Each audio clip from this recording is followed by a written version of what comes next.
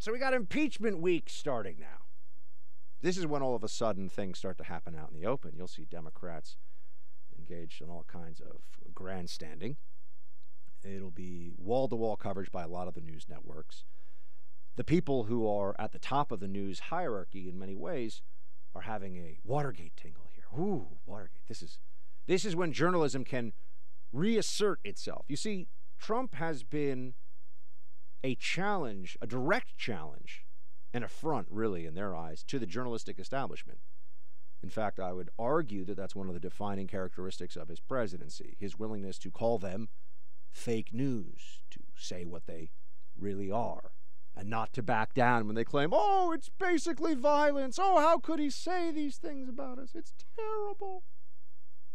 Well, it turns out the President of the United States can't be bullied by the media or can't be persuaded. He can't be bought off quite as easily as other Republicans in the past, that's for sure.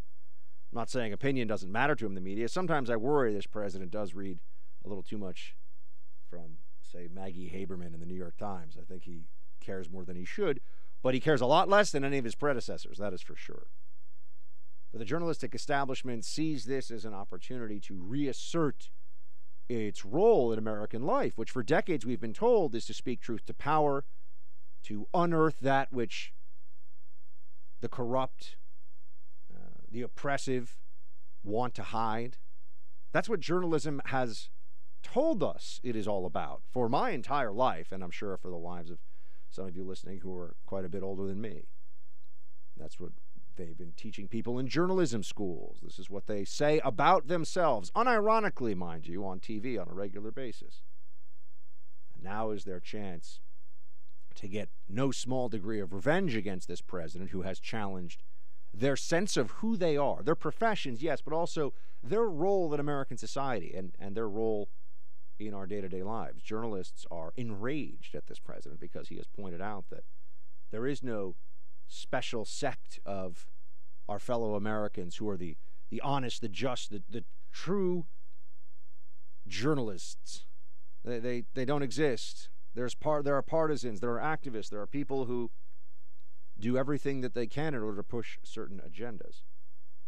But if they can get rid of this president, like they got rid of Reagan, which they got rid of Nixon. They wish they could have gotten rid of Reagan as they pushed Nixon out. Not that Nixon didn't give them plenty to work with. He certainly did.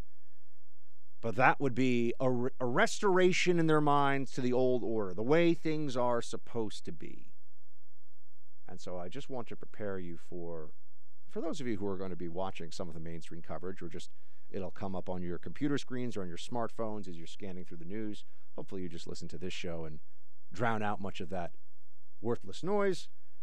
But if you do see it, I want you to be prepared for dishonesty on a level that will be truly mind-blowing, for activism and partisanship from people who are telling you, as they are trying to persuade you to go against a Republican president, that they are not doing this because of any animus against the president or against the Republican Party or conservatism. They're doing this out of love of country because Trump has violated the Constitution.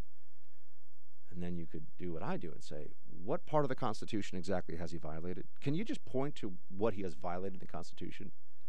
If they're going to use the most broad designations possible, he has failed to faithfully conduct his office responsibilities.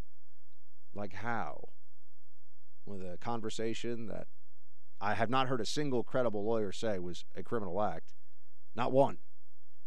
How exactly is the President of the United States violating the Constitution? They won't have a good answer. They will yell at you, though. They will make it clear that you're a bad person if you don't agree with them.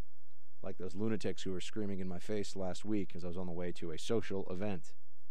They will yell, they will scream, they will shriek, because Democrats are very, very angry. In fact, there's some polling that I will get to later in the show proves that Democrats really have lost their minds. I mean, this is now far too commonplace.